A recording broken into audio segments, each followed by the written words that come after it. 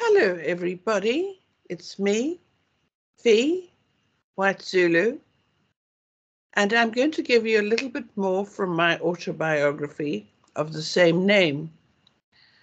I gave you chapter 10 last time, describing how I used to run absolutely wild. My parents never knew where I was.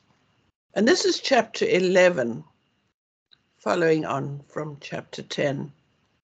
And it's called Zulu Legislation and Traditions.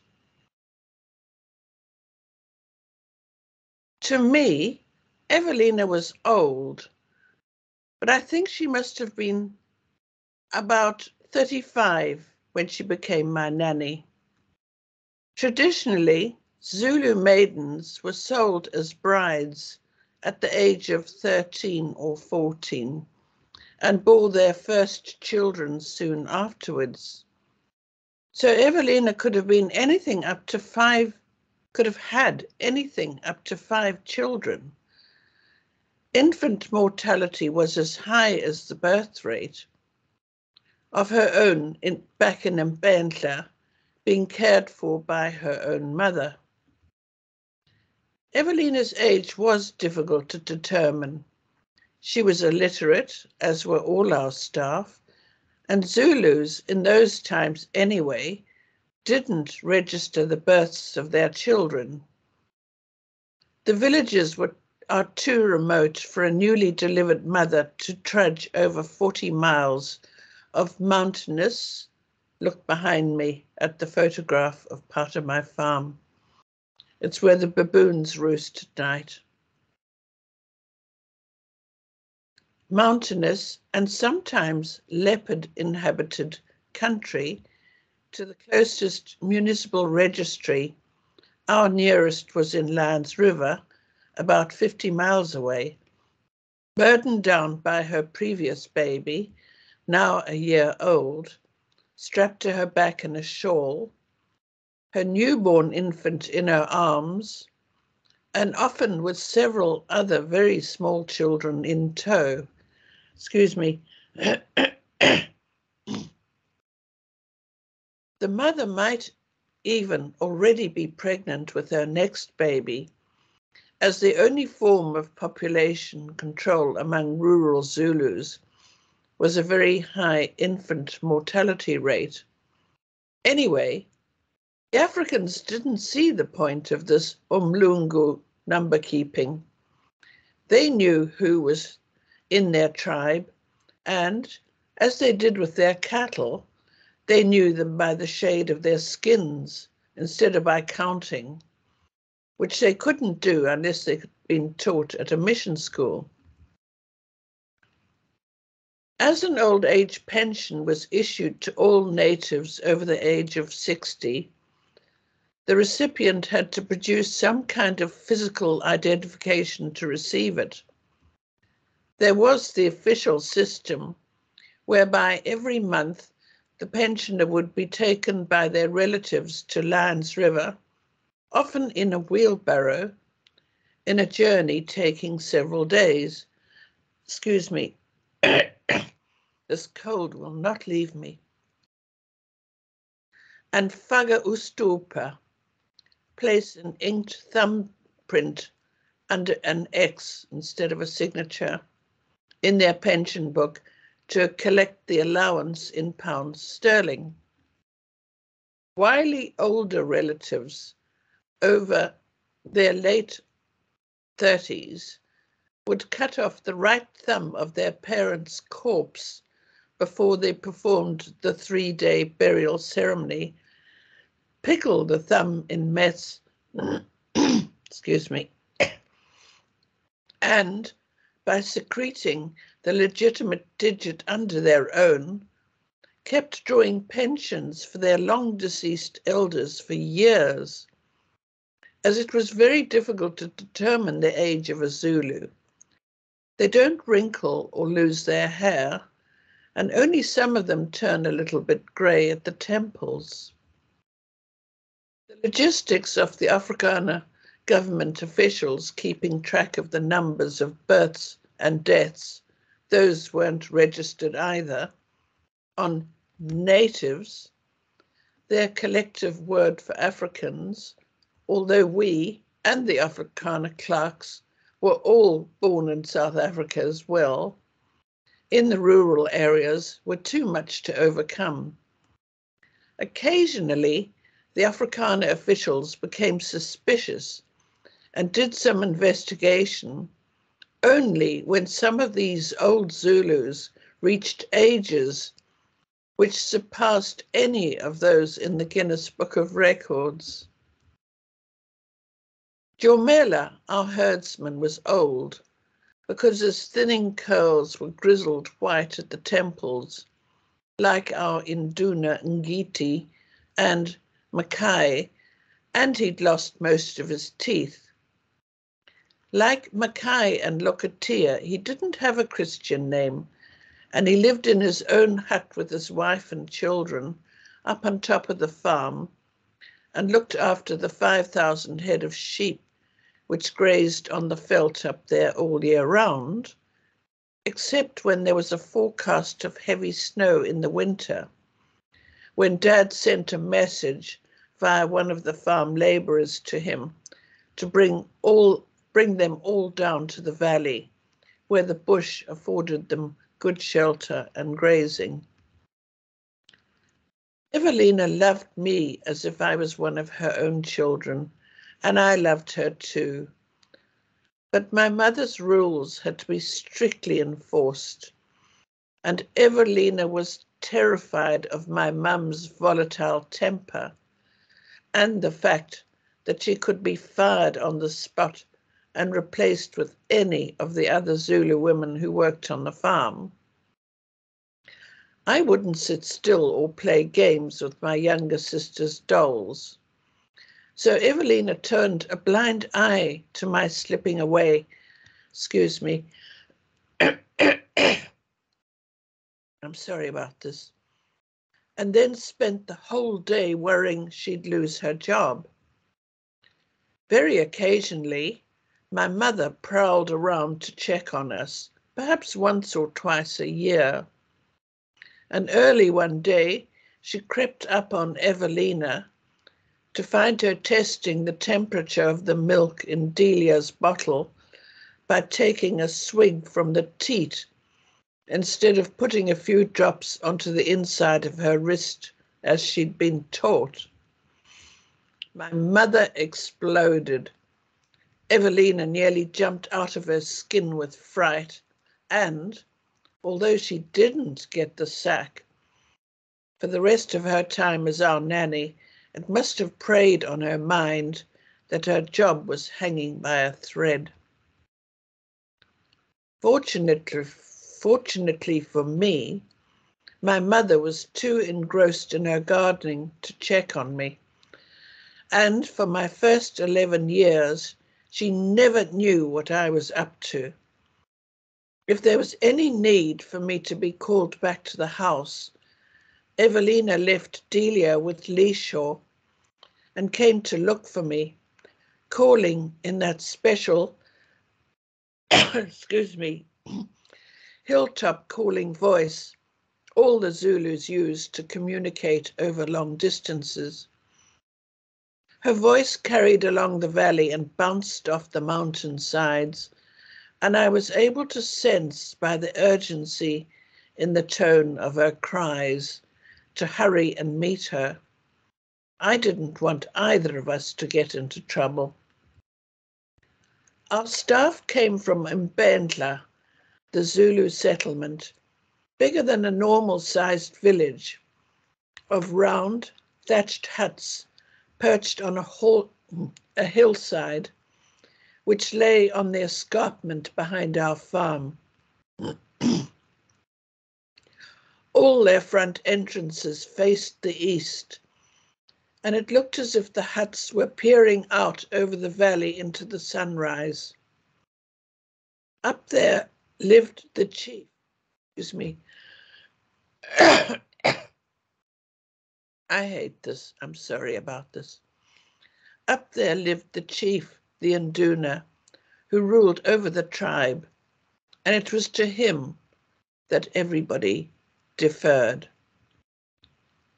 When Mackay wanted a wife, for instance, he dressed up in his best clothes. I remember a well-cut brown tweed shooting jacket with discreetly understated suede elbow patches and baggy khaki drill long trousers, cast-offs from my father's 1930s Jesus College, Cambridge wardrobe. On another occasion, I recall, he wore a perfectly tailored dark Savile Row suit with an almost imperceptible pinstripe. Since he and my father had a similar build, a slight build, it looked as though Mackay himself had stood to be measured for the suit in that London tailor's fitting rooms. He spent his weekend off in his kraal, going hat in hand to see the chief to ask his permission to marry the girl whom he'd been courting. He carefully wrapped his hand-me-down brogues, polished to a mirror shine, in a couple of sheets of old newspaper, and packed them into a satchel he'd made for himself from the skin of a bushbuck, with a pattern of black and white porcupine quills he'd threaded festively through eyelet holes bored into the hide. He'd added a trim of speckled guinea fowl feathers to complete the effect. He placed his rather battered and definitely faded old brown felt trilby hat, another sartorial treasure from my father's university days, on his closely shorn peppercorn curls, bent over to roll up the cuffs of his trouser legs to reveal skinny black ankles and horny bare feet, and carefully padlocked shut the door of his little room built onto the back of our garage. He hoisted his cheerfully fluttering bag over his shoulder and strode off, with me following closely at his heels. We listened to the calls coming from the other Zulu staff, also going off for a weekend's leave, and he answered so that his voice ricocheted around the valley, arranging where to meet up with the other members of our farm staff. They collected at the cow byre, about 7 of our staff, men and women, all dressed in their best clothes. Some of the younger girls in the traditional Zulu ubeshu, a small apron of beads, or an animal skin, hand-sewn and covered in colourful beadwork around the waist, bare breasts, and many bracelets and necklaces. I was left standing at the farm boundary to watch them disappear up the mountainside behind our milking shed, feeling like a puppy who had been told to stay at home.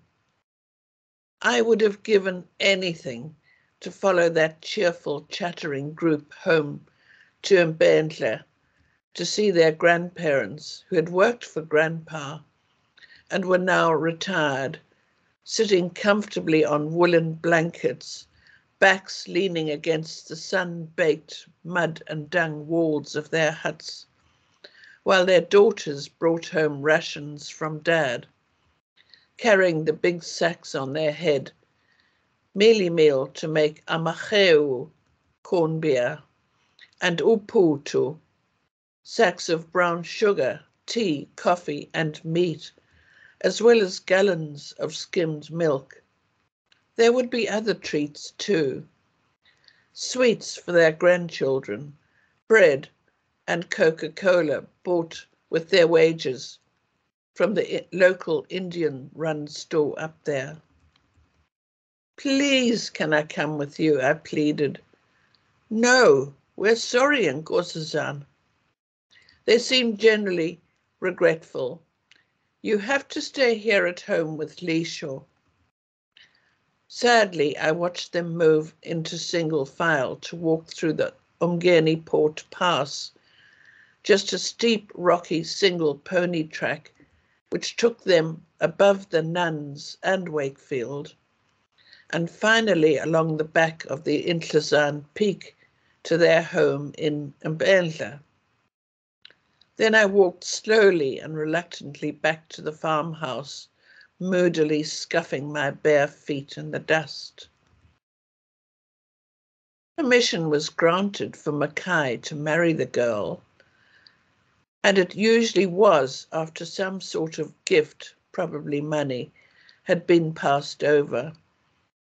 Mackay then had to go to see the father of his intended bride.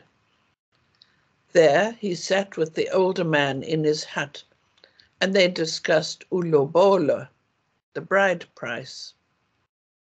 In those days, 20 head of cattle was an acceptable price for a good, strong, healthy and attractive young maiden.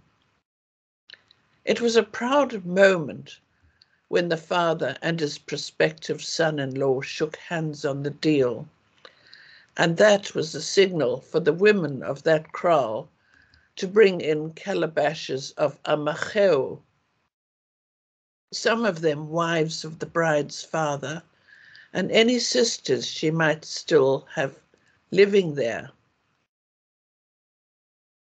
The bride-to-be shyly came in to join them, and, kneeling obediently, offered her future husband the first swig from the gourd of beer she carried. Finally, a goat was slaughtered and roasted to seal the pact and celebrate the betrothal, and everybody feasted and drank to the happy event.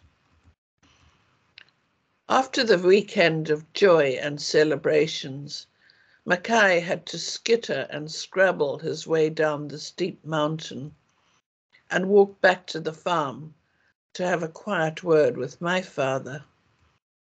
It was arranged that, in lieu of some of his salary, he could have 2 newborn bull calves and a couple of heifers from my father's stock.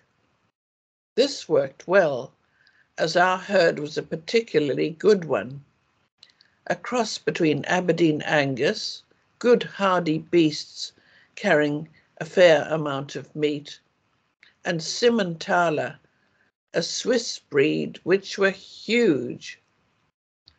There was also a strain of Brahman added in to produce strong and really heavy cattle with great powerful humps, which would have won prizes at the Royal Agricultural Show in Pietermaritzburg if my father had been bothered to enter them. Historically and traditionally, Zulus kept inguni, scrub cattle, smaller rangy beasts with long horns and an attractive pale mottled hide.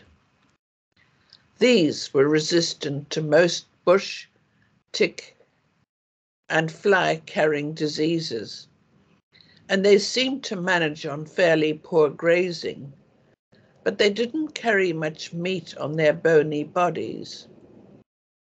My father's cattle needed a fair bit of attention, with regular dipping and inoculations, and on those days Mackay could bring his own little herd along to be treated immediately after the herdsman had finished with my father's and the local Roman Catholic convent nuns' cattle. Witch doctors. One day, as the Zulus went about their work, there was a flurry of excitement and the buzz of conversation about a sangoma coming. "What's a sangoma?" I asked Evelina that evening as she bathed Delia and me. "It's the witch doctor," she said, scrubbing at my feet, which were ingrained with dirt from running about barefoot all the time. I squirmed as the nail brush tickled my leathery soles. We're getting a visit from a Sangoma from Mbandla. Somebody has asked one to come here to give them some information. Perhaps they've lost something precious, or they have a problem they want fixed. The Sangoma will throw the bones and they will show them what they need to know. What sort of bones? I asked. I don't know. It's all to do with umuti. She shuddered involuntarily, although the bathroom was warm and steamy. We'll soon find out, though. Will I be able to go and see them doing the bone muti? I persisted, but Evelina wasn't to be drawn any further. She inspected the soles of my feet. She was short-sighted and had to peer at them closely. Keep still. Where will the Sangoma stay? I enjoyed anything new that cropped up in our uneventful day-to-day lives, however irrelevant it was to me. I don't know yet, perhaps in somebody's hut. The person who she has called them. Sorry, the person who has called them. Now jump out so I can dry you, she said. As I lay in bed that night, I recalled a dim, distant memory of a witch doctor whom Grandpa had summoned to sort out a stock theft problem he'd had once, long ago. I must have been about 3 years old, and I remember it was a crisp winter's morning. Although the sun's rays had warmed the farmyard, there was still sparkling white frost lying on the long grass in the shade of the old dry stone wall which enclosed his fowl run. A milking cow had mysteriously gone missing from Grandpa's herd, and he'd assumed it had been stolen. So he sent word to a local witch doctor to come and find the culprit. My older sisters and I stood well back behind him as his 5 farm labourers, summoned from their morning jobs, shuffled nervously to form a line in front of him. They had respectfully removed their faded cotton hats, which they now twisted anxiously in their calloused black hands. Waving his walking stick to indicate the low stone wall, Grandpa told them to sit in a row and keep still. Still wielding his stick expansively to illustrate various points, Grandpa proceeded in his fluent Zulu to tell the little group lined up on the stone wall how he'd discovered his cow was missing and what he was about to do to find out who'd stolen it. Tension built up perceptibly as he carried on describing what he'd planned. The men shifted nervously on the wall, showing the whites of their eyes as they glanced at one another, hoping, I suppose, that somebody would own up before the ordeal began. Then the witch doctor appeared in full regalia, with the skins of small animals, feathers, multicolored beads, and blown up dried sheep's bladders flapping from his head and body, to stand in front of the group next to my grandfather. Quietly, the witch doctor said to Grandpa, "The guilty one will fall off the wall backwards." The arrival of the witch doctor seemed to strike terror into the 5 Zulus who sat on the stone wall, statues still in their overalls and gumboots, eyes fixed in front of them like condemned men.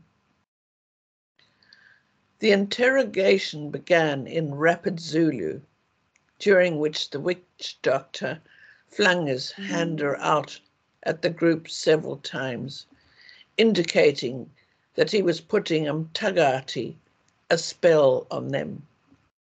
He might even have thrown some substance like a powder at them. I don't remember. Suddenly, one man plummeted backwards off the wall with a frightened yell, landing on his back in the foul run behind him. We all gave a startled jump, especially the men on either side of him. Guilty, said the witch doctor succinctly. Grandpa was delighted that the money he'd spent on the procedure had had such a good outcome, and happily paid the witch doctor his fee. The cattle thief had revealed himself. Grandpa recovered his stolen cow, and the whole event served to deter any other would-be cattle thieves. The following morning, after the rumour about the witch doctor arriving, I ran off to play with Kupane, the cookwoman's boy. He was 8 and lived with his parents in one of the small round mud huts up at the kraal. His father was a labourer and his mother cooked the food for all the single male workers who lived in a long oblong hut called the Putukaya, a sort of dormitory where they slept and ate. We'd been told by both our parents and from our manager's wife, Mrs. Bannatyne, and even Evelina, that we were never allowed to go anywhere near there, not even walk along the road which passed in front of the Putukaya. But I nipped in once anyway, purely out of curiosity, to see why it was so expressly forbidden. It was almost pitch dark and extremely smoky in there, as there were no windows at all, and certainly no chimney, just the small front opening which served as an entrance, with the homemade door propped open.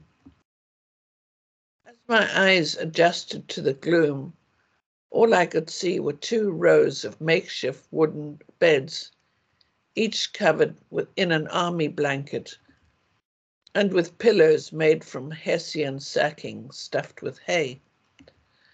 The beds were ranged against the long walls, all the legs set in jam tins, and then propped up on bricks to keep the tokolosh away. I'd long ago asked Evelina and Leeshaw why they insisted on raising the legs of their beds on bricks. To keep the tokolosh away, was the emphatic reply. What's a tokolosh? I asked. It's a small, black, mischievous demon which comes out at night when you're asleep and does bad, bad things to you. They can't climb up bricks, though, so that's why we put them under the bed legs.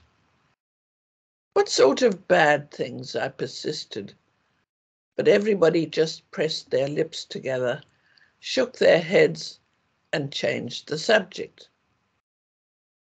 Each of the 4 wooden hand-cut legs were first placed in a used tin, some with baked beans or pilchards and tomato sauce labels still on, filled with an unidentified liquid, probably paraffin, to keep ants, scorpions, and other creepy crawlies from climbing up into the bed.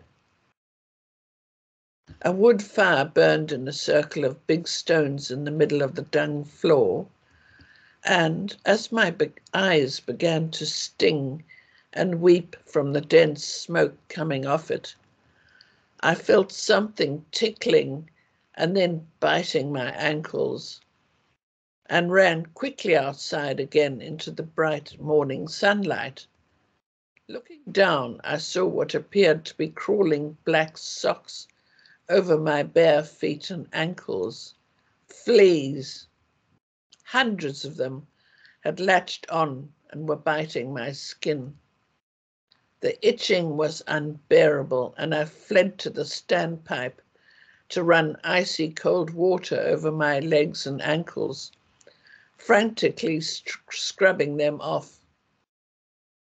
Half a dozen of the Uputu Kaya residents were sitting on a log, backs to the warmed wall of their hut, enjoying their breakfast, a plate of Uputu scooped from the big black iron three-legged pot over the fire in front of the doorway.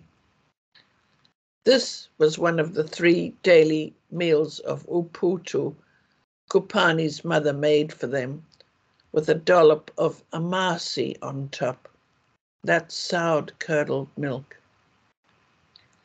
A tin cup of well-brewed coffee was placed carefully on the hard-baked, clean-swept ground next to each man, and they all burst out laughing as I danced and hopped, scraping at the fleas in disgust. Oh, Nkosazane, that's why Nkosikazi and Ndlovu told you never to go in there. And they slapped their thighs and cackled and shook their heads, wiping away tears of mirth, some of them mimicking my slapping motions with their brown, work-hardened hands. They eased themselves to their feet as the farm bell rang for them to start their day's work, showing pink gums as they yawned widely, stretching their arms over their heads and arching their backs. And still chuckling, they made their way to collect their pangas, machetes, for a long morning slog, hacking pungent-smelling bonga-bonga from the riverbanks. Gopani and I each had a dinky car. I'd given him one of mine, and the previous afternoon he'd said that they needed servicing. He was waiting for me at the workshop, and we both poked around in all the tins and containers on the wooden workbench, looking for axle grease. Nothing there, said Kupane. We'll have to go and look under the Jeep. He crawled under our old war-issue American Willys Jeep and scraped some black grease off the back axle. Right, now we must do our cars. We were squatting under the gum trees next to the standpipe up at the huts in the shade, working grease into our car's axles, when I saw somebody approaching slowly up the path. It was the strangest apparition I'd ever seen in my life. She was a large, middle-aged Zulu woman, and there was nothing uncommon in that. It was what she was wearing that made me stop what I was doing and stare, my mouth open in amazement. She wore several animal skins, some of which I recognized as those of spotted jennets and banded mongooses, sewn together to make a voluminous, flapping skirt. Over her shoulders she had draped a cape of black-backed jackal skin, long bushy black tail and all, and pinned to her shoulder like a brooch was the head of a recently killed chicken. Or a bizarre headdress of other strange materials, of which I recognized only one, a python skin. Festooned around her neck and waist were strings onto which she threaded the dried vertebrae of many different small wild animals, seed pods which looked like dried bloated blue ticks, scarlet carapaces of beetles, ladybirds, and more pieces of snakeskin. She had necklaces of traditional Zulu beads too, but not in any patterns and colours I'd ever seen before. The strangest effect of all was the dried sheep's bladders. She'd blown up about a dozen of them so that they looked like grey, semi-opaque balloons, and tied them to her headdress and around her upper body and waist. They flapped alarmingly as she walked, and the bones rattled loudly with every movement she made. I stood there gaping at her. Kupane. I turned to my friend, but he was gone. He must have bolted into the nearest hut. I stood up to greet this apparition. I may have been slightly apprehensive, but I still had my Zulu manners. I put both hands forward, the right one just above the left, to kaula, shake hands, and, as is the custom, bent my knees in a little bob. Sawubona, I said. I didn't know what title to address this stranger, so I left it at that. She replied with, Sawubona umntwana umlungu. Greetings, child of a white man. Excuse me. I beg your pardon. An odd way to describe me, since everybody on and even off the farm called me Nkosazana, the chief's daughter. This person obviously didn't know anything about us.